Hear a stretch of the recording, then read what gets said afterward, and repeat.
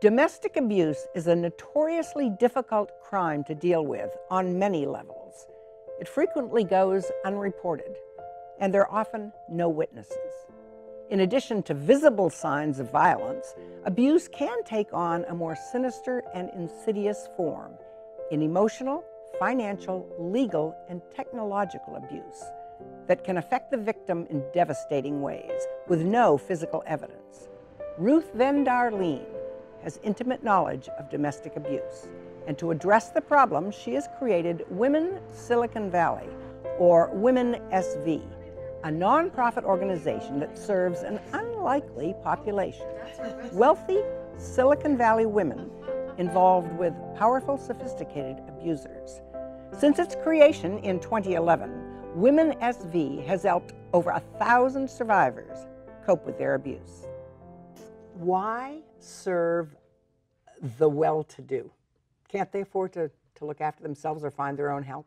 That's a good question, Louise. We think it doesn't happen in the nicer parts of town, or if it does, then women should be able to look after it themselves. They should have the financial resources. I have to say it's one of the last marginalized populations.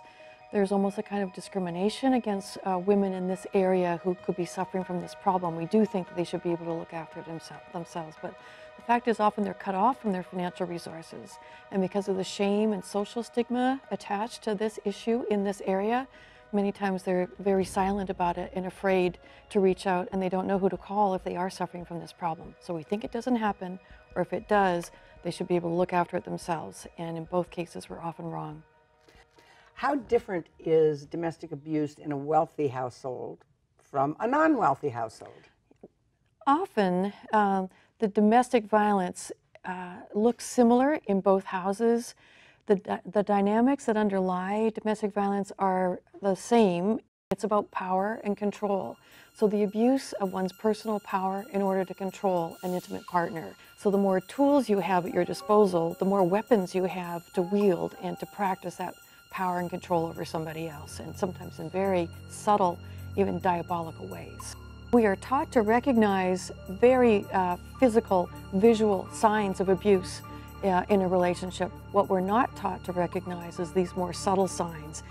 In a regular, flawed, healthy relationship, there's an equal exchange of power, and no one party is afraid of the other person's. Hi, welcome. There was a woman who was married to a therapist, and she said, the last time my husband tried to kill me, he was chasing me around the house all night, flinging plates at me, broken dishes everywhere, wielding a knife, first pointing it at his own throat, then at mine. I was terrorized. I was terrified. I called 911. And do you know what happened? My husband, the therapist, got out on the driveway as the police were pulling up, and he got to them before I did. He went from being that raging person threatening my life and smashing dishes to calm and poised and perfectly in control, but with this expression of concern on his face as he approached the police and said, "Thank God you're here. I'm a therapist. I do believe my wife is having another one of her psychotic meltdowns. Please help me to help her." And so the police go in and they see her beside herself, hair flying, broken plates. Who are they going to assume did it when she's looking so scattered, fragmented, and out of her mind with terror? And he's so poised, and he's a therapist, and he's concerned.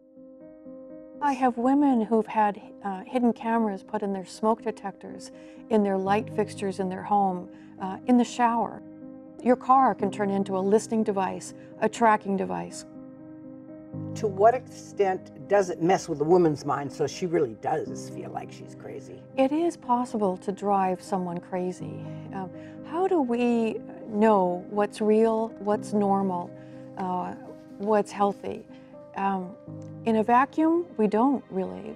We check out our reality by talking to others, but that's one of the tactics of a sophisticated abuser, to isolate his partner so she has no one to compare her reality to. So over time, she may start to doubt, well, did he really say that? Or was it really that bad? Starting to minimize and then starting to doubt her own perception. It plays with her mind, and if the more isolated she gets, the more vulnerable she is to being brainwashed. These are women who start to feel over time that there is no way out. They feel trapped He's well respected. He's got all the money. He's taken over all the financial resources, or he has money to make life miserable for her if she leaves, dangerous for her if she leaves. He's threatened to destroy her, take her children away. Over 70% of domestic violence incidents happen after a woman leaves the relationship. 1 in 3 women, 1 in 4 men will be victims of severe domestic violence in their lifetime. 94% of victims of domestic violence are female. When they first come in, you often see that kind of deer in the headlights look, that sense that they are lost. They've lost their power. They don't know what to do. They don't know who to turn to for help. I have ladies who say, I used to be smart. These are women who ran entire departments or owned their own companies or were physicians who felt like they've been systematically dismantled from the inside out. So the first step is to help them understand they are not alone, to validate their experience. Often we're the first to really believe their story. And so we take time to help them, to give them a space where they can feel safe to share their story. And then to talk about, as they share their experiences, to identify the different types of controlling behavior we see. We talk a lot about strategy. What are the tactics that the abuser uses, and then what are counter strategies to address those tactics? So if she starts to recognize that whatever she does, it's not her issue, it's his, and give it back to him, the abuser, put the blame and the shame back on the person it belongs to, how validating that is for her. But what also gives me hope every day is seeing how grateful the ladies are, and then to see that light come back into their eyes, to see the hope get rekindled. The ember never fully goes out, and then to just puff on it a little bit and to see it burst into flame, and to see them, oh, I've got a plan now. I've got people I can call. I've got things I can do. I love that. I love that, and that's why I do it, to see that hope and that light return.